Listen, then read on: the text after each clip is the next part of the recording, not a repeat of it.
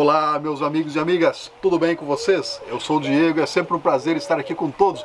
Pessoal, é o seguinte, hoje vamos falar de pesca, de coisas da roça, tá? De peixe, né? Nós vamos falar de como preparar um bagre. Existem vários tipos de bagre, tá? Tem o africano, tem o nosso de rio, tem o mani, tem o concón, o chorão, tem o próprio catfish, né? Que é um termo genérico americano, mas tem uma espécie que o pessoal aí no pesqueiro prepara, e é o que nós vamos usar hoje. Você escolhe o que você preferir, tá? Quem nunca experimentou precisa experimentar, então acompanhe até o final do vídeo todas as dicas.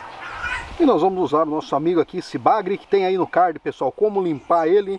Nosso tempero também tem vídeo aí, coloral também feito aqui, tem vídeo. Pimenta a gosto, as nossas cenourinhas direto da horta, tá? Vamos usar tudo, cheiro verde, hortelã-pimenta, tomate, batata, cebola e alho. Pessoal, é o seguinte, a grande sacada desse tipo de preparo é que é um preparo de uma panela só, né? Igual um mixil. Então, você vai pegar e usar só uma panela. No caso aqui, eu vou usar uma de barro, né? E vamos picar as coisas. E aquele jogo rápido nas dicas, pessoal. Então, olha só. Cebola. Vai cortar as pontas dela. Eu vou cortar aqui no meio. Joga aqui pra galinha. Descasca, joga pra galinha. Para preparo, ensopado, grosseiro, tá? Esses estilos que você vai fazer, tudo grosseiro. Boa. Vamos lá, alho, tá aqui, tem deixado já um dente separado. Alho, bateu, cera, né? Arranca a casca dele. Deixa eu dar um cortezinho aqui, ó. Olha só que maravilha. Mesmo esquema. Grosseiro. Batata. Vou pegar a batata, pega aquela batata que tá mais passada, ela é mais mole, tá? Cozinha rápido. Vai cortar, batata é bacana. Mido dela, vai engrossar o caldo, ó. Ela vai cortar um pouco menor, não vai cortar nos quartos, nos oitavos, porque senão demora muito, né?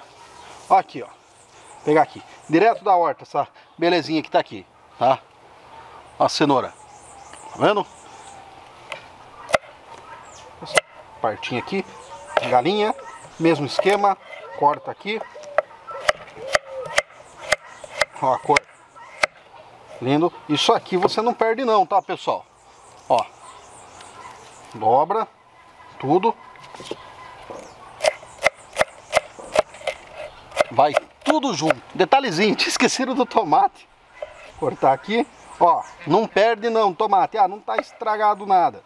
Tá? Só corta a pontinha, vai lá pros frangos. Esse aqui eu não vou tirar a casca, vai inteiro.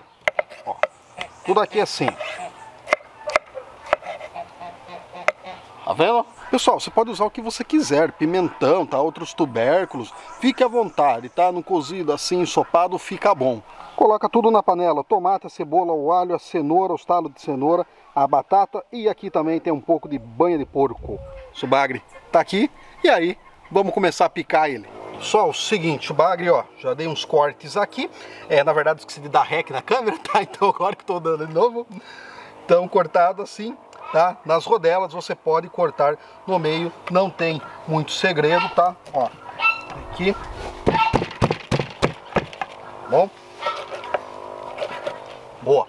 Eu não tiro as barbatanas, já falei que tem no vídeo limpando dele, todos os peixes eu não tiro, porque isso aqui tem apresentação e para caldos agrega muito sabor. Tem também o detalhe que ele tem esse ossão aqui, né, da parte da cabeça, é muito duro, então você tem que tomar cuidado aqui, ó. Aí. Tá? Vou virar meu lado da câmera. Ah, tá. Beleza.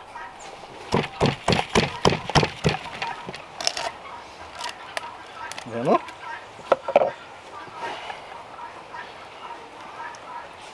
Soltou. Ó o ossão aqui. Vamos botar para trabalhar essas facas aqui? Viu bem? Tá.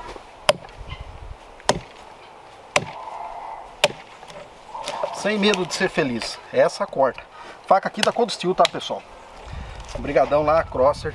Tá? Tem cupom de desconto BYDIEGO. Já era, se mirilhou o osso. Deixa eu soltar aqui. Aí, cabeça tá aqui, tá bom? E aí o que acontece? Isso aqui também agrega muito sabor e nós vamos usar, você pode usar nos caldos, tá? Bom, pessoal, tá picado, tá? Você escolhe a parte que você quer para utilizar. tá? No seu, você pode usar ele inteiro. Aqui no caso nós estamos fazendo 2 receitas, como eu disse, vai ficar aí no card para vocês. E agora vamos ver que tá lá no fogo, refogando, como que ficou então, para a gente colocar também o que falta dos ingredientes. Refogado. Deu aquela boa refogada. Aí, vamos colocar água, tempero, colorau e também folhas de louro. E deixa dar uma boa cozida. Pessoal, é o seguinte, peixe é sempre muito rápido, tá? Então se for fazer dessa forma, você tem que tomar cuidado para não deixar ele muito tempo. Então deixa dar uma cozida lá, tá? Cozinhou, tá mole ali a cenoura, a batata, tudo. Aí a gente vai colocar o peixe, tá? E deixar cozer. Deu aquela cozida, colocar o peixe, tá? E deixar terminar. Pessoal, uma dica de ouro que é a seguinte: peixe, colocou ele para cozer, né, no molho, ensopado, tudo, não fica mais mexendo. Só dá aquela ajeitada e deixa lá, tá? Até dar o ponto. E agora, vamos ver lá como é que ficou? Não esquece que a gente vai colocar a nossa salsinha, cebolinha, hortelã-pimentas. Pode colocar alfavaca, manjericão, o que você preferir. Olha como é que tá. O cheiro tá maravilhoso.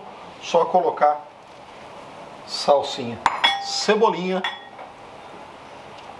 E dar aquela leve misturada. Bom, maravilhoso, já testei o sal, tudo, a pimentinha também. E agora, aquela hora boa, né, pessoal? Olha só, nosso ensopado. Anima não? Se colocar uma farinha de milho, melhor ainda. Agora é aquela hora boa, né, pessoal? Hora que judia de vocês, né?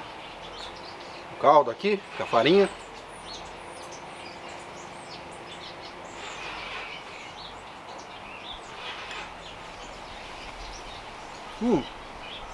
Só um cura ressaca que olha.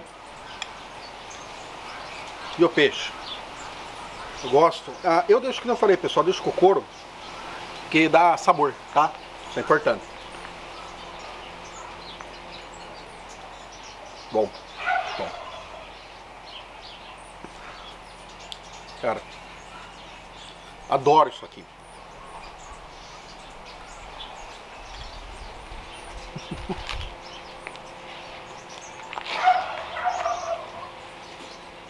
E vamos de soda para dar um susto no fígado.